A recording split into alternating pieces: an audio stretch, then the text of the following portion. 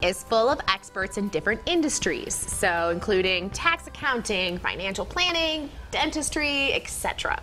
And these businesses they're incredibly vulnerable to cyber attacks, and the owners of these businesses don't even understand cyber threats or how to protect themselves better from it, which then can put you at risk having your data compromised.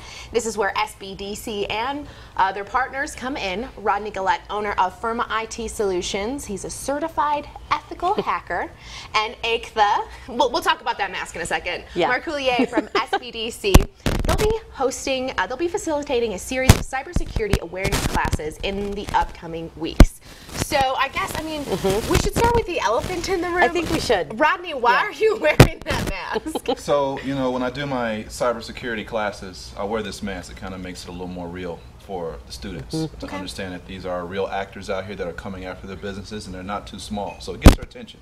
Okay, so, that's a great question. So no matter, people probably think, I just have a small business. No one's going to care about me, right? I don't have to worry. There's no business too small? That's correct. Yeah. There's no business too small, and small businesses are the ones that get hacked the most because they're easiest to hack. Because there's so many simple things businesses can do to protect themselves. But if they don't, it's easy to get into their data. Yeah, hackers know this. And hackers know. Okay, so what cybersecurity services does SBDC have? Like, what can they provide for the business owners out there? Very good. So we've taken it upon ourselves to have a number of classes to help small businesses understand the areas of need that they have, whether it's physical threats or internal threats. And what we do is we provide a lot of workshops, such as with Rodney, in the next week that he'll talk about here shortly, and virtual trainings, webinars, and then we're on the road throughout Colorado. So why is it important then to have these classes to offer? Well, the education is important, and the small business community, the more they know, the more they can be vigilant as far as protecting not only their business from cyber attack, but the people that are really at risk is our community.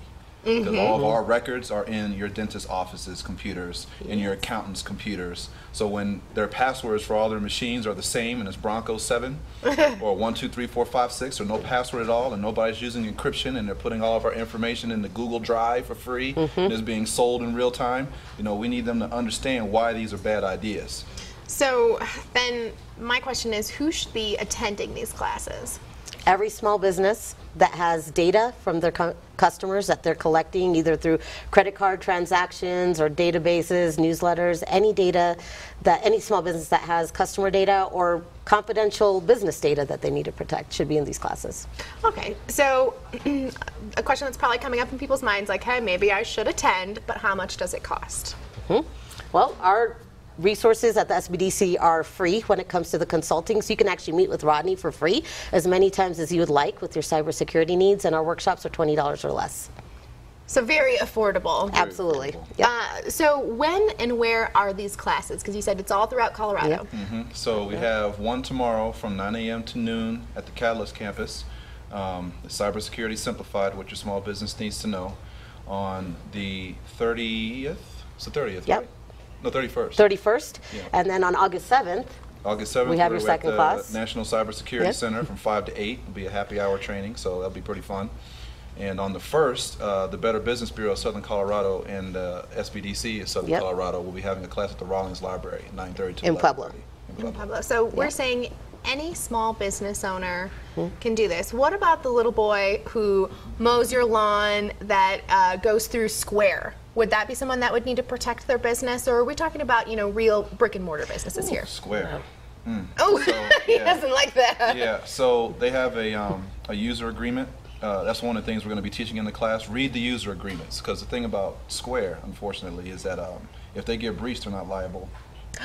Well, and Square and PayPal are constantly updating their user agreements, so they're going through an update night right now, from what I understand. But it's really important for that little boy who's running his first business. Small business ownership is so important at the youngest of levels.